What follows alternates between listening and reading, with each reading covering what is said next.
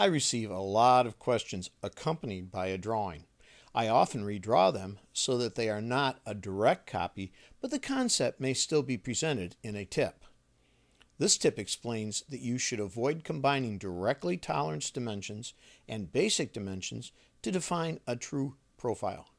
The only place in the current standard where it is acceptable and supported to combine the two types of dimensions is when tolerancing conical features. I redrew this part so that readers of the tip could not figure out who committed this error, but you know who you are. This drawing tried to mix toleranced dimensions with basic dimensions. You'll notice that this 36.11 dimension is coming from the edge of this datum feature B, which is a toleranced feature. That's not really what the drawing says to do. So this is not correct.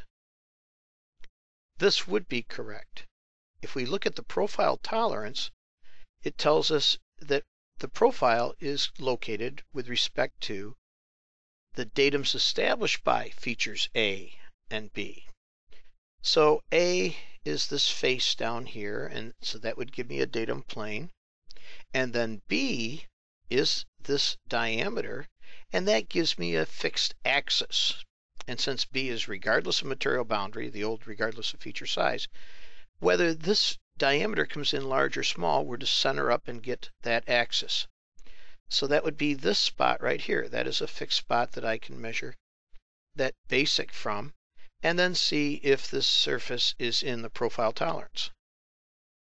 So there's my origin of measurement by the datums established by datum features A and B.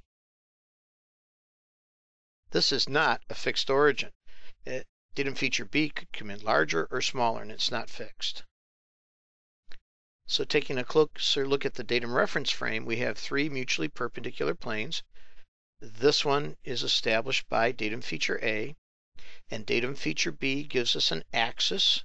So we would fill this diameter and get an axis. We'd be using what's known as the related actual main envelope.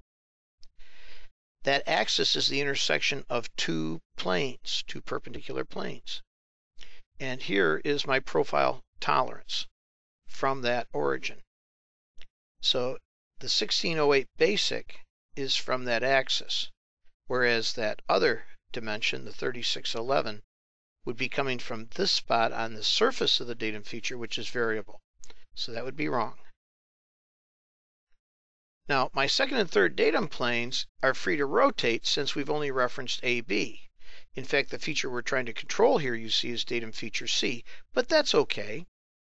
What we would do is we would have to rock or rotate those datum planes with the profile zone until we could bring this feature into that tolerance. We make certain the folks we train will not make mistakes like this because at Tec-Ease, you know that GD&T rules. I'll see you next tip.